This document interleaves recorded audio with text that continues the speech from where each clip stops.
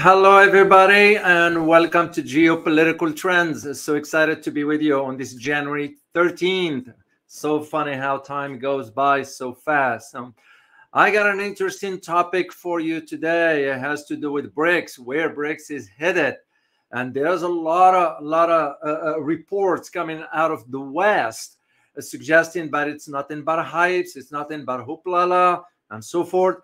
Some of them will say there is reason for saying that. Others will say not necessarily. Let's get into the facts and we'll find out where this is going to be headed as far as the progress of BRICS. So this is what I'm going to be talking to you about today for a period of time before we head out to Rumble later on. Speaking of Rumble, there is the link for the channel and the live stream that I'm going to be doing there. I put them on the description for this video here on the YouTube. So you can check it out there, and I'm going to post it for you soon as we move forward here. So, of course, there is a sad day today. You all know what just happened, right? About Gonzalo Lira. I intend to address this in detail on the other platform because shame on our government, and I'm going to detail all this. But I will be talking about all this in detail. So here's the topic. As I said, we're going to talk about today BRICS. Okay, and the key question we need to ask. Here's the key question, and I put them for you. I usually always have those prepared ahead of time. Here are the questions. Those are worth asking. Worth asking. Can BRICS? I'm sorry. Can BRICS destroy the US dollar? Yeah, straightforward. There is no, there are those, and even for me, I use the term dethrone. I wrote an article about this some 6-7 years ago, or 5 years ago or so, somewhere around that time. And I'll be happy to look for the link and pull it up for you. And now I'm moving away from that term of dethroning to using the term destruction. So will BRICS destroy the dollar? That's one of the questions. Or can BRICS destroy the dollar? And please just answer on the chat box as we move along. Second question, will BRICS' role be limited only to economics? Because if you all know, for the history of BRICS, when it came on in 2009, it was for economic reasons. Many at that time were saying where this could be a rivalry to the EU. So this is what I'm asking. Will BRICS, in your opinion, will BRICS' role be limited only to economics? And the third one, can it be a political force to counter the West? Those are legitimate questions we ought to ask before I'll delve deeper into all this. And I'll take a question or two from you here before we move on to the other platform. But before we do this, let me share with you some headlines from around the world because you need to know what's going on. One that really caught my attention in Africa. This one happened in Sudan. So as you may know, there are no tensions in Sudan. Of course, we don't hear much about them. One of our viewers here asked me if I could do an update on the Sudan, and I said I will. I just didn't get to it. There's a lot to cover. There's so much to do, and I'm by myself doing this one here. So here's what happened. The Sudan war put about 24 million children at risk. And this came in a report by the head of the UN, United Nations Children Funds, UNICEF, that is, in Sudan, confirmed that if the war between the army and the rapid support, between those two rivals right now, forces continue, the catastrophe of an entire generation will occur in the country. So the first victim of which are 24 million Sudanese children. The conflict in Sudan, as you know, is putting the health of also 24 million children, and that's the future of the country. Well, this is no different than the same conflict we are witnessing now between Israel and in Gaza. So the same thing can be said about that. The second thing is, as I said, I am going to be detailing more on this, what I have to say about this guy. the one I'm pointing out on the right, the comedian Z. I decided not to address any of that here, except to let you know about the passing of Gonzalo. So funny enough that I was truly trying, somebody was telling me last time to reach out to, if I could, to Gonzalo when I was in Europe. Because you all know I went to Ukraine myself just to see. I didn't go as far as Kiev, where Gonzalo was, and that's the sad part. So here is what happened. The Chilean American blogger Gonzalo Lira has died in the Ukrainian prison. He's died in a hospital, but it was because he was under the authority of the prison guards and so forth. There is a video out there. I'm gonna share it with you. I'm gonna put the link for you because one of our viewers sent it to me, and I will be happy to share that with you. But remember, this is also what I'm gonna be detailing on Rumble when I go there. Here is the link here. Let me share it with you. It's right here, and I'm gonna post it for you in the chat box so you'll see it. But as I mentioned earlier, it is already on the description. So for the video of today. Copy.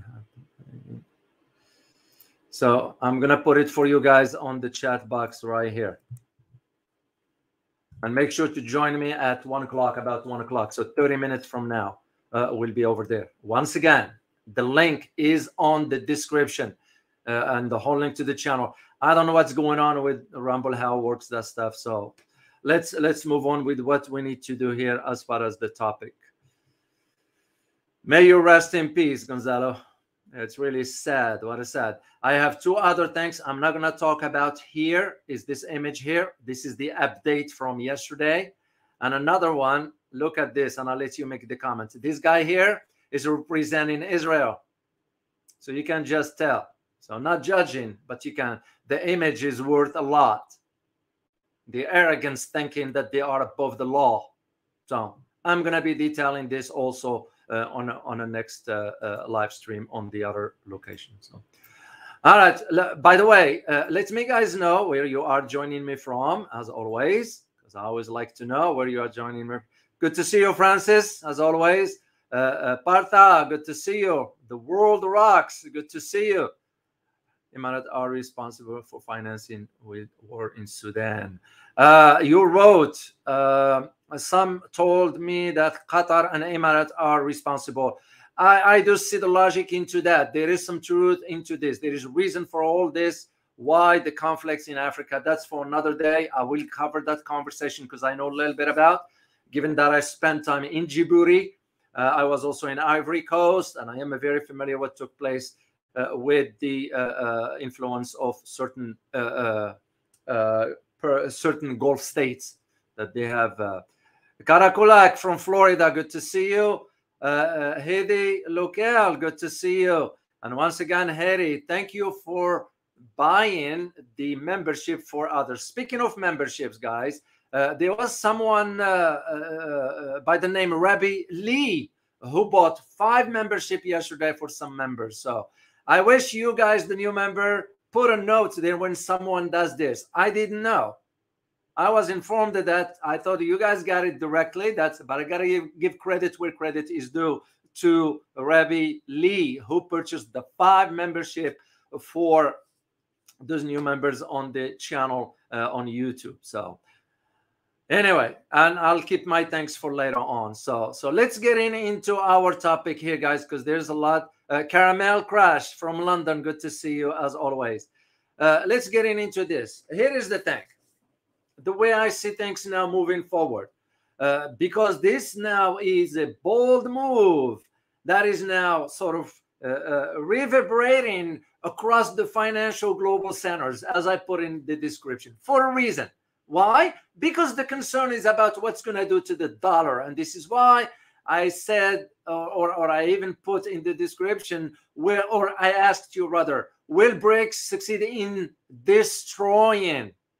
Yeah, that's a key word, destroying the US dollar. So why? Is because now, as Russia is going to be hosting the 2024 BRICS summit is going to be in a city called let me see the name of the city. That is called, I have Kazan. I'm going to do geography and history about it briefly. But just for now, to give you a background for those who might not know what this topic is all about. So the idea of what Russia is going to be doing now. Well, as you know, on January 1st, because in every year, the baton will have to be passed on to the next country who's going to be hosting the chairmanships of the BRICS chairmanship. That is, well, on January 1st, Russia was passed on the baton of the BRICS membership, chairmanship rather, not membership. And as you know, this one took place from what took place in South Africa in 2023. But here's the interesting now, that the summit that's going to be taking place in Kazan in Russia will have about 10 new members. I know when I put on the community the picture that showed the flag of Argentina, that's the only picture I could find at that time. It was just for us, for the community, and I figured you guys will know. Someone, excuse me, someone mentioned that to me, and I just, that's the reason why I put that image there. Yes, Argentina is no longer there. So the 10 countries, in addition to the 5 members of the BRICS, now you have Egypt, Ethiopia, Iran, Saudi Arabia, and the United Arab Emirates. Now, there are those who say, and what do you guys think? I want to have your opinion on this. Is it better that Argentina is not joining, or Argentina would have added something to BRICS? What do you guys think? So the Russian, as I mentioned, the Russian Federation, or Russia that is, has already begun the 2024 BRICS chairmanship, where Russian President Vladimir Putin, let me share a picture with you guys because you need to see. This is an old picture for the BRICS members here. I don't have any other one. For now, we just use the old pictures that we have here. So. And what the Russian President Vladimir Putin emphasized under the motto is, and I put in quote, strengthening multilateral. Listen carefully, guys. Strengthening multilateralism for equitable global developments and security. End of quote. Yeah, strengthening multilateralism for equitable global developments and security. Interesting saying, because this is where BRICS is going to go. And I think one of the themes that's going to emerge from the summit is going to be about unity. So, and this is where the BRICS will have to act now precisely in this manner to focus on a positive and constructive cooperation for all countries concerned. This is what I found very, very interesting. So before I continue on this, let me remove this link here. Before I move on, let me do a little bit of geography and a little bit of history, because you need to know about Kazan, because Kazan, interesting part. It was in the western part of Russia, and it has some interesting history to it as part of the whole Russia here. So let me share the screen with you. Let me close one here. And yeah, by the way, I'm going to need to look for some moderator to help me out from the community. If anybody is very savvy with this tech stuff, to help me out with all this, if anybody wants to help. So, all right, let me share the screen with you. Then we'll move on. I always like to just come and talk, but I have to do all this because that's just part of it. So, all right, here is the map. Okay, I'm going to make it bigger here. And I don't know if you guys can see me pointing at Kazan. Here is where Kazan is. Right here where you see Moscow, right on the right of Moscow. So a little bit of geography, very, very brief here. So Kazan is considered the capital city for Tatarstan. Now, if you know about Tatarstan, what comes to your mind historically, guys? Let me see. Let me test you on the history. What comes to your mind when I mention Tatarstan? Let me see.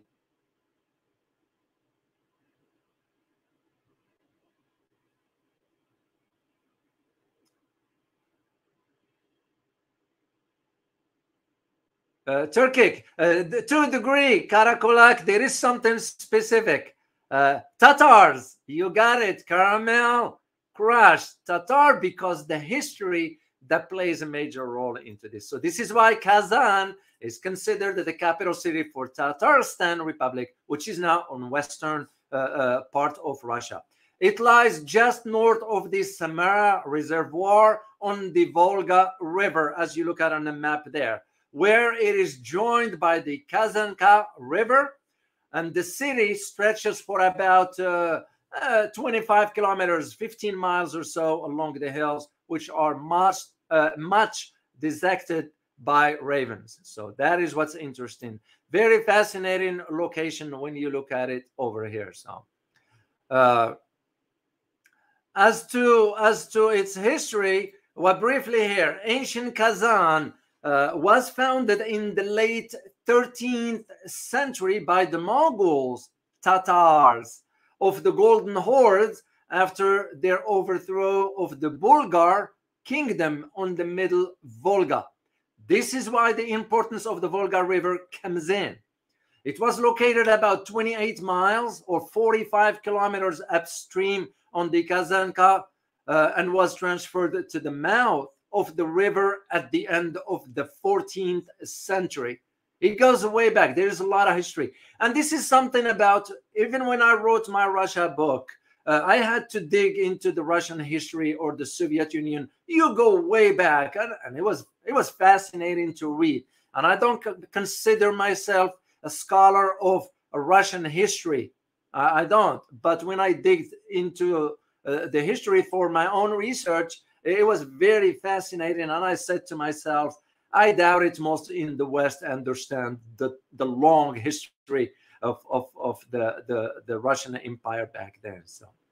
So after the disintegration of the Golden Horde in the 15th century, Kazan became the capital of an independent Khanate. It developed as an important trading center, and annual fairs were held on the island in the Volga. That's where it was.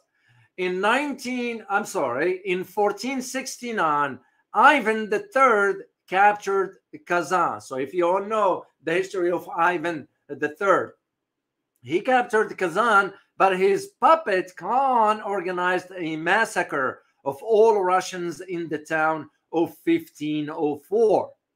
This is why history repeats itself about what happened with the Bolshevik in the 1917 when the Tsar's family, Nicholas, the last Tsar, was, his family was assassinated there in the in the basements of where they were held.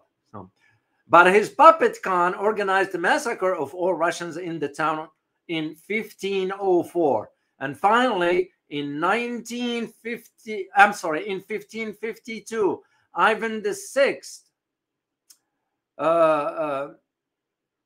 the Terrible, they call them the Terrible, was captured Kazan after a long siege and subjugated the Khanate. So the old Tatar fortress was rebuilt as a Russian Kremlin.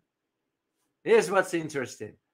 So the white walls and towers of which survive as a feature of the modern skyline Kazan. So Kazan was seized in a revolt of 1773 to 1774, and much of the city was burned to the ground. Catherine II, or Catherine II the Great, rebuilt it on a gradient pattern. The Cathedral of St. Peter and St. Paul dates from the 18th century. This is what I found very, very, very interesting about all this. And there was, I don't know what it was. It was an image of, yeah, let me share with you an image, guys, because you need to see this image here quickly. All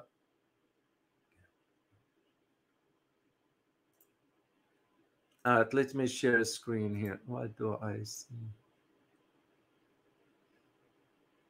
All right, let me share screen, and you see the image of the modern day Kazan. Very, very interesting. There's an image here, guys.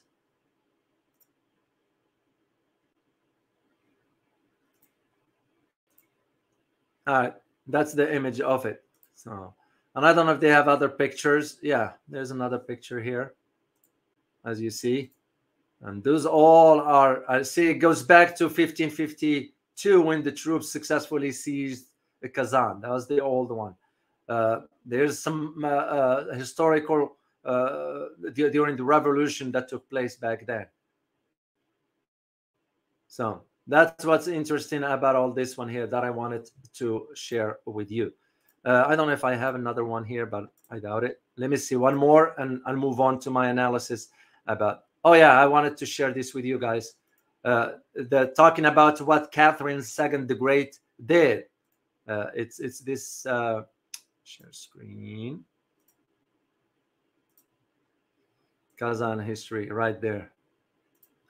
Yeah, the blue and white. That's the reference to, guys.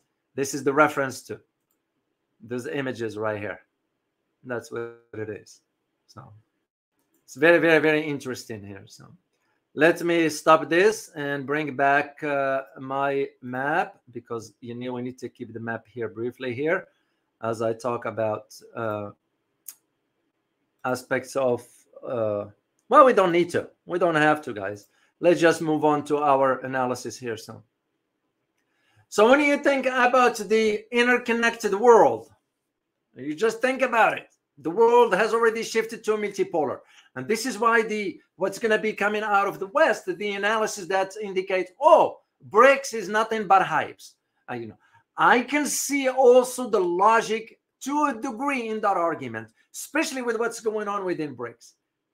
Like I always say, and once again, I have nothing against India, but I hold my statements true that India represents the weak link in BRICS. In BRICS. So where I see things going, the interconnectedness of the world moving forward. So the balance of power is also shifting. As geopolitical analyst, I have to consider this aspect of it while thinking in terms how, for example, BRICS with its new members is going to move as a cohesive entity, which I do not foresee at this point. And that is what concerns me the most. So as Russia prepares now to host the 16th BRICS summit in 2024 in Kazan, there is now, will be fair to say, a new chapter is emerging in the BRICS history. Because this is why the Russian president, Vladimir Putin, voiced publicly his support for expanding BRICS members. We're talking about additional countries, some of them that I found out here, that could play a role. I'll let you be the judge of that. I'm going to share with you the countries, ranging from North Africa to the Middle East, including Pakistan to Middle East or West Asia, that is. Pakistan, Iraq, Turkey, Nigeria, all of them are now positioning themselves as potential new members of BRICS. There is one thing that I know I'm going to share with you, give you a heads up.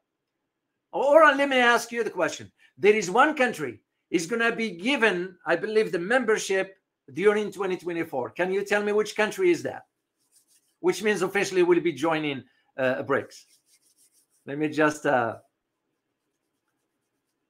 oh, thank you very much, Dragon24. Thank you so much.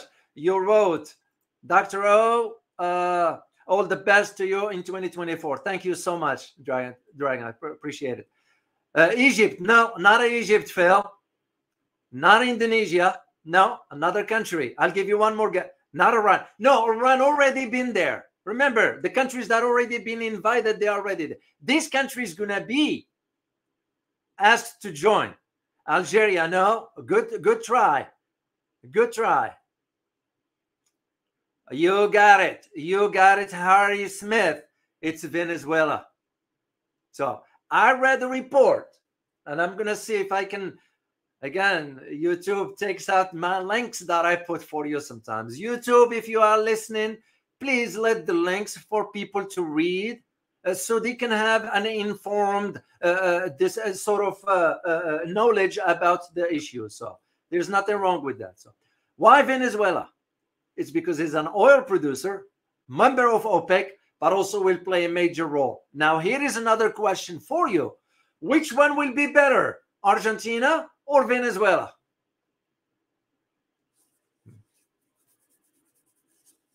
Yeah, because it's worth asking. It is worth asking the question. I know that Javier Milei said Argentina is not joining because he was pressured to do so. Javier Milei is not acting on his own. So you say, you're right, Muslim Revert. Venezuela will be much better than Argentina under this new leadership. It ain't gonna work. So, and that's where I see where things are moving forward. Salim Aqil, thanks for the truth again. You are most welcome, Salim. Truly appreciate it. So this is where I see Venezuela will play a role. Now, there are others asking for Indonesia. There are others asking for Malaysia. Nigeria is another oil producer. You guys know how rich in oil Nigeria is, but there is issues inside the government, corruption mainly. I wish they can fix that issue. So for the BRICS now, some analysts, I'm one of those, and I can't speak for others. Let me rephrase this. As an analyst, I'll speak for myself. I can't speak on behalf of others because they see it differently. Even though I am from here in the US, I'm in the West, but I think differently than what Western think tanks are thinking when it comes down to BRICS. So the BRICS blocks, the way I see it, as beacon for emerging global influence. Yeah, it's because now it is sort of mapping, if I may use the term, mapping a path or some sort of a course to disrupt the current economic status quo. Why? Because we have been dominating the financial aspect of it, but end up sanctioning countries, which means weaponizing the dollar. That's why there will be BRICS could become a beacon for emerging countries. Later along, based on what I read, about 16 countries have now expressed interest in wanting to join. 16. I cannot advise enough the BRICS not to move too fast.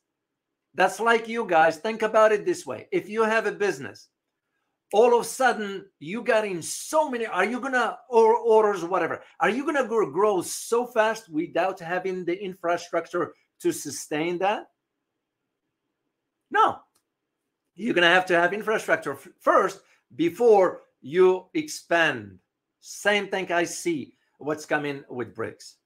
So the expansion of BRICS alliance, BRICS, as you all know, the 5 members, Brazil, Russia, China, India, China, and South Africa. And now the perspective or prospective members. I'm going to coin a term used by Einar Tangen. I read one of his articles, very insightful guy, and I consider him a friend. He termed the GT10. That's the term is given for the 10 members, So, because here is the thing, it will mark now a significant shift in global economic order, something the West is now willing to accept. Yanagna, I don't see much conversation here in the West about it. This is why I wanted to tackle this topic for you. So you're looking at, especially Nigeria, expressing a keen interest in joining this alliance, which to me, why? because it stands now as a statement to the growing discontent with Western supremacy, mainly dominating the financial aspects. And it was an article in the, it was an analyst by the name Muda Youssef from the Nigerian Center for the Promotion of Private Enterprise. He expressed and voiced sentiments highlighting the win-win potential BRICS offer for a more balanced global economy. He is spot on. Spot on, I couldn't agree more. It's because the world have had it now with this sanctions here, sanctions there. And this is why I believe the 2024 BRICS summit, its theme that's going to emerge is going to be unity. They might come up with something else, but I don't know. So the only thing that I know for a fact is that the last summit in 2023 in South Africa witnessed some major surge as far as the membership, the list of countries that they want, and as far as the influence. Despite what you hear, there was some influence coming out of the economics of BRICS. And this, because BRICS was considered and still the second major player on the world stage economically, and now has become now sort of, what term can we use? A powerful house, a major force, whatever term you want to use. Why? Because it's going to be challenging the establishments and proposing, this is again why I use the term destroying the dollar, proposing transformative changes. And those changes will center around a pivotal idea. What is that idea, guys? That all these changes are going to be centered around. Let me see if you can type it on the chat box.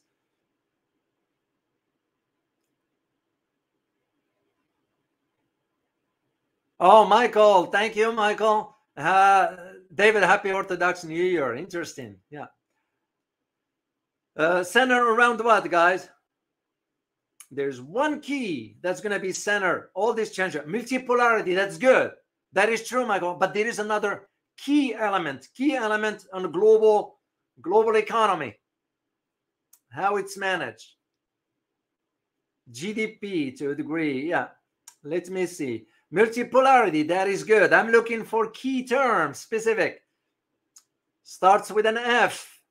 And I just want you, US dollar, you got it, the finances. And I just want you to be part of the conversation, guys, not to put you on the spot, whatever. So this whole changes is going to be centered around one key aspect, and this one has to do replacing the US dollar with alternative currencies. And not only between them, in global transactions. And that's basically, it's a move that's going to turn the tables, or going to turn things upside down. Most of my fellow Americans have no clue what lies ahead as far as on this. And I'm going to do on the other location on a Rumble, I'm going to do a conversation about the debt of the US dollar and what it means. So now, to answer the second question I asked for you before I sign off here, because I need to get on the other one. What did I ask you earlier, guys? Is BRICS can be only an economic? Let's pull up the questions here, right here. You know, will BRICS role be limited to economics only? Or the other one, can it be a political force to counter the West? And this is where I see it headed as geopolitical analyst. Once BRICS gets its ducks in a row, and what do I mean by this?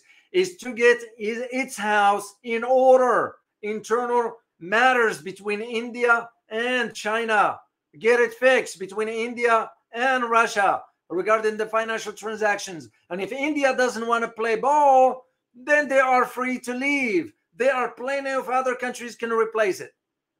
Straightforward.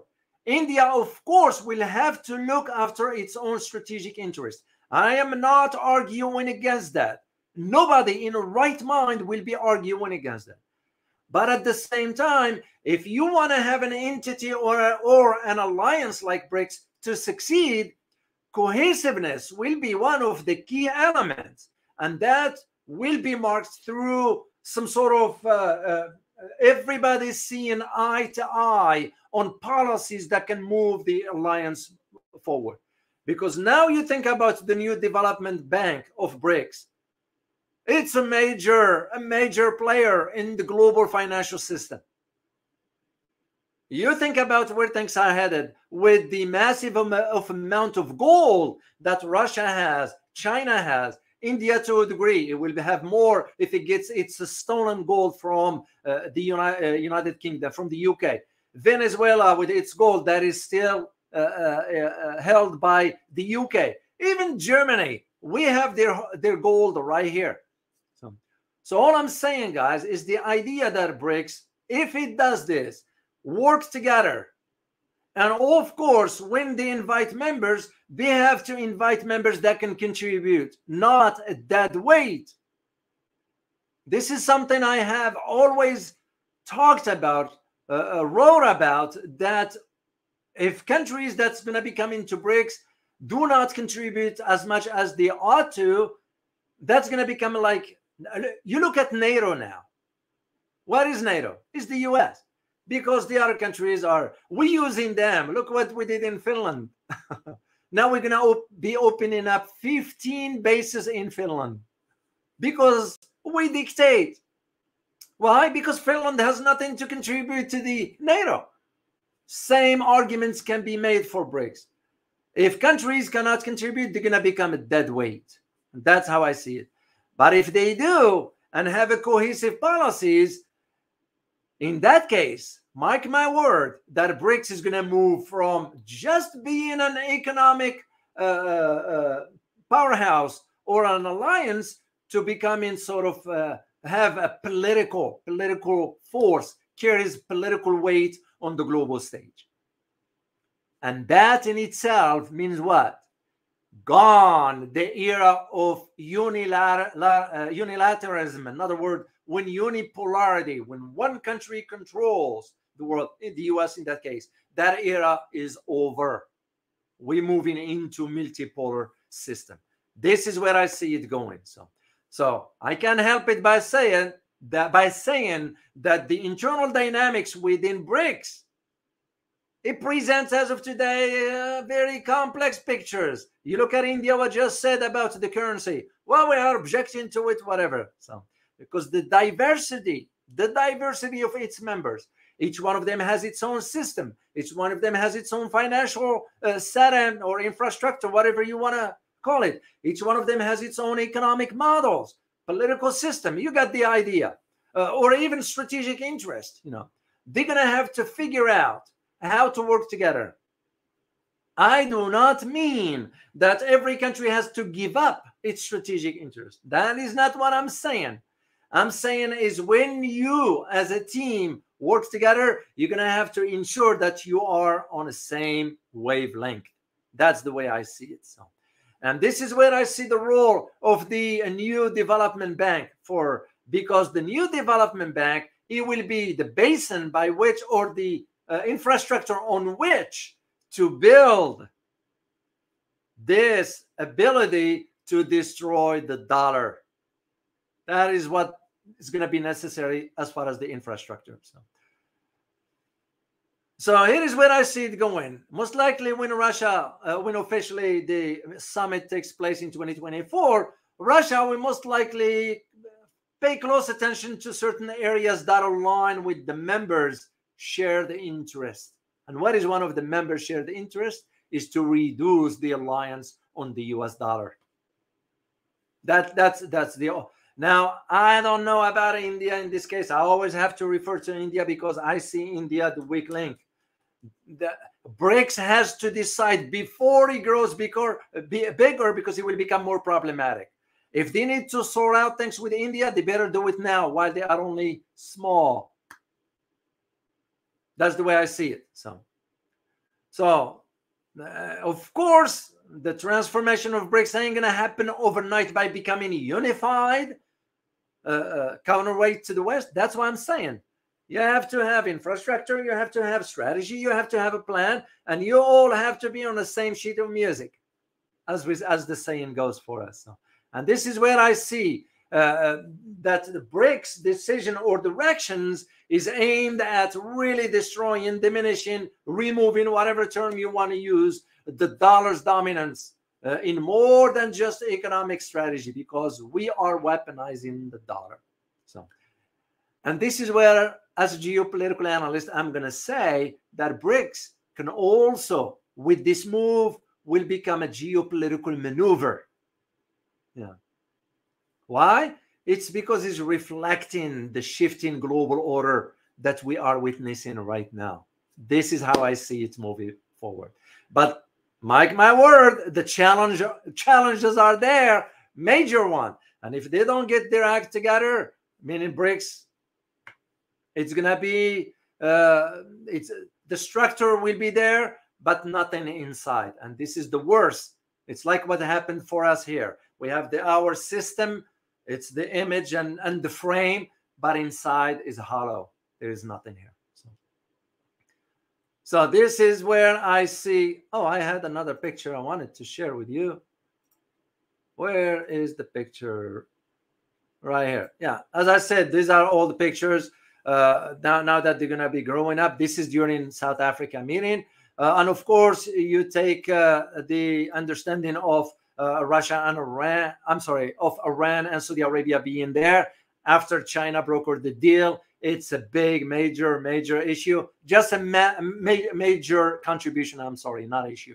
Issue for the West, but it's a contribution. Just imagine this, guys. Imagine this. If you add Venezuela and Nigeria, now you have Venezuela, Nigeria, Iran, Saudi Arabia. What they all have in common? Major oil producers, major OPEC members.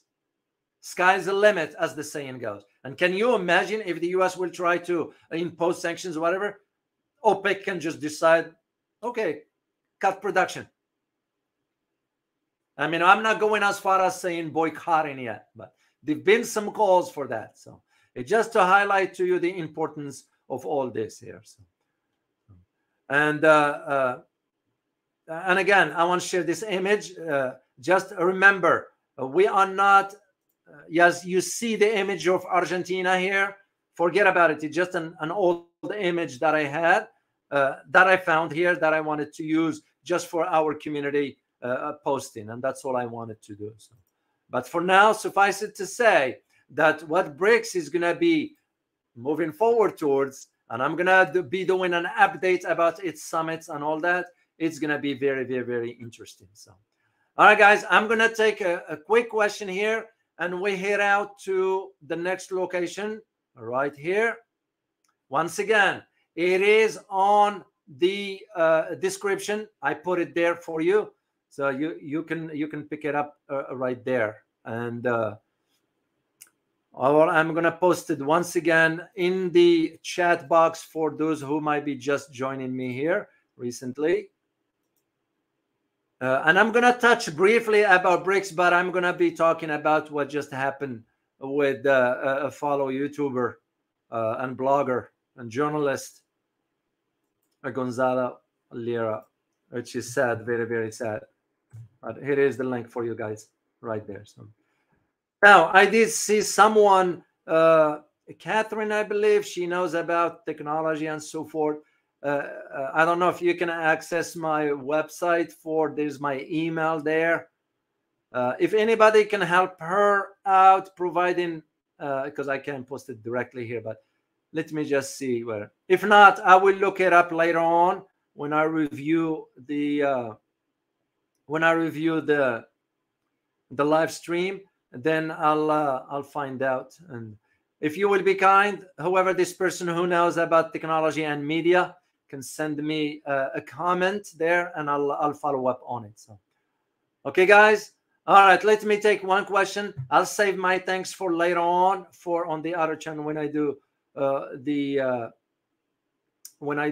thanks over there. So if you have a question, just put one. Otherwise, save it for when we go over to the other location. So I'll do it there. I'm just scrolling quick here to see if there is a quick question I can answer before we move on over there. So make sure you guys join me over there. So we got about 612 viewers here. So it will be great if you guys can join me over on Rumble. I will greatly appreciate your support over there. All right, guys. As always, remember, geopolitics impact your daily life in more ways than one. See you on the other platform, guys. Take care. Bye-bye.